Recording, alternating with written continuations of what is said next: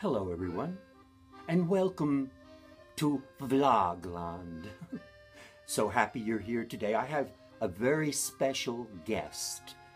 His name is Anthony. My name is Anthony. And his name is Tony. I'm Tony. I'm Anthony. And the reason why I'm Anthony is because I was named after his grandson, Anthony. And I miss Anthony very much because Anthony is in Arizona, in Tucson. No, it's Tucson, Anthony. And Tucson. And we're in Ohio, and he's very far away, and we don't talk to him very much because he's so busy with school and out. Okay, so anyway. Well, we're here today to tell you about a very interesting conference that we went to, right? Yes, it was very interesting. We don't know if you know the Society of Children's Book Writers and Illustrators, and they are based in Los Angeles, but they have regional conferences, and we went to one in Cleveland, Ohio last weekend. It was wonderful. It really was. I mean, as a writer of children's books or an illustrator of children's books, you really need to get to one of these conferences. We had such a wonderful time meeting people who, well, they were in the trade, and wherever we went at that conference, there were writers, illustrators, agents, editors, and everybody was so cordial and so open, and they wanted to talk to us. They kept asking us all sorts of questions about our work and what do we do, and I couldn't believe that they really felt interested. I mean, they showed interest, I should say. Well, they would say, "Are you a writer or an illustrator?" Right, and I said, "I'm a writer," and they wanted to know. And when they found out that he writes, well, reimagines, reinvents folk tales from Greece, they wanted to know how that came about. And well, that was very interesting because they seemed so interested in what you were doing. And I to them, because it was reciprocal. I mean, I was able to talk to, at lunchtime, there was an agent right to my right-hand side. And we were able to talk about why does one become an agent, and does he need an agent?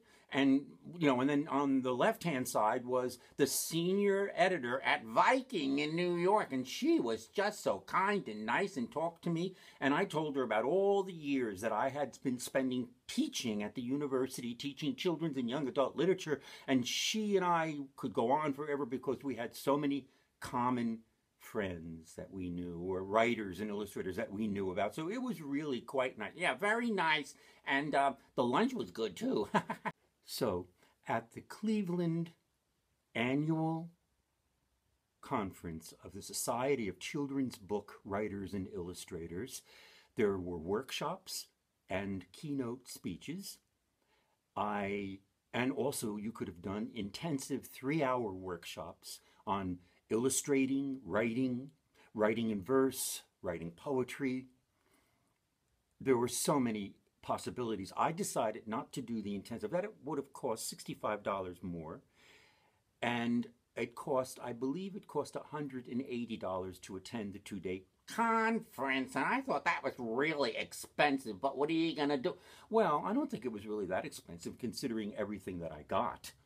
I mean, really, when you walk down the hallway, there were tables. And on each of those tables, one right after another, were the illustrations highlighted of illustrators, local illustrators in Ohio, and it was just such a treat to see so much talent. I went to a workshop on, let's see, self-publishing ebook picture books. And this person who gave the work, she was really good. She had examples of the process and what you have to do to format. And she talked about CreateSpace as a program that you can use to create your own picture book, self-publish ebook picture book.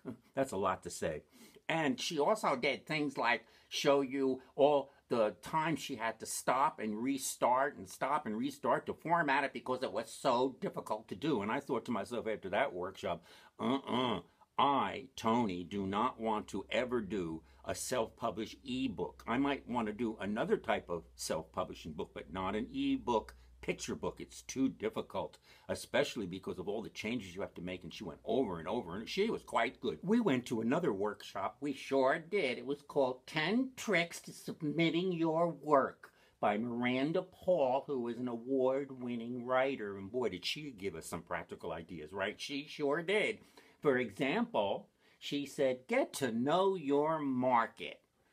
True, get to know your market. I mean, if you're going to be doing a picture book, you know, and it's going to be a folktale, who's publishing that kind of thing, and where, and are they taking unsolicited manuscripts and that kind of thing. So she also did a great work with the query letter. That is the letter that you write to introduce yourself and your work to an editor, to an agent, wherever.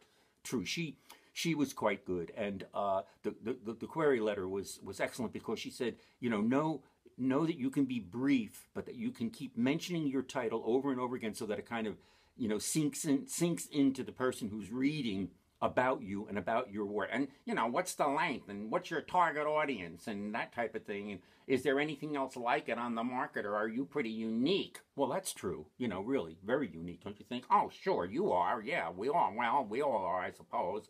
But anyway, she said, get hold of the 2016 edition of the Children's Writers and Illustrators Market. There, I got it. Okay, and that is something that I suggested everyone who's going to do anything in publishing, trying to publish for children, either as writer or illustrator. The children's Writers and Illustrators Market. She said also, this is something I did not know, you can practice your manuscript at rateyourstory.org. Okay, rateyourstory.org. And she gave so many practical ideas that we walked away from there with thinking, well, what do we have to do next in order to think about publishing? Well, we left the conference on Saturday afternoon in the rain, and I felt encouraged to go on, carry on. It was like the message over and over again was urging us to keep writing and illustrating. Oh, and some of the features I should talk to you about is, number one, you can submit to this conference beforehand. You can submit parts of what you're working on in order to get a critique or response from an agent, editor, or writer, or illustrator. And that was really, really a good perk for a lot of people, because you could see that they were sharing their work. I didn't do that because this is my first time there, and I wanted to just walk around and feel out the atmosphere and see what kind of a setting and what kind of people were there, you know. And so next year I would submit something for people to critique. The other thing that was very, very interesting was toward the end, they set up a panel of agents, editors, and writers, and people had submitted their first pages, whether it was a picture book or a chapter book, or a novel, a YA novel, or I don't know, just a variety. And so they would choose at random from these, and people would the panel would share their responses to what they were reading, and it was very, very insightful. They talked about character development. They talked about learning the logic of the way things progress in a story, or it would just went on and on. It was very interesting to sit there and listen to these critiques, because it gave me a lot about my own writing, and some of the things you need to do to keep the writing alive and sensible and logical, etc., etc. Well, I think you can tell by our enthusiasm that the conference was a real success for us, and that we both intend to go back again and again and again and again. Yes, because there's so much to learn from such good people and interested people.